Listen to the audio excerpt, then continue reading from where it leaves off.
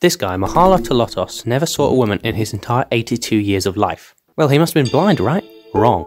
In 1856 he was born. 4 hours later, his mother died. Nobody knew who his family was, so a group of men took him to some monks in a monastery atop Mount Athos located here. Unfortunately for Mahalo, women were not allowed in Mount Athos and haven't been for almost 1,000 years. A law instated in 1056 banned women from entering the mountain or coming within 500 meters of the coast. This was basically to stop any sexy times from happening with the monks, which is cool, but they banned animals too, and I'm not sure why. Mahalo was raised in the monastery and became a monk himself. Then at 82, having never seen a woman, aeroplane, movie or car, he died and was given a special ceremony by the monks who took him in as their own.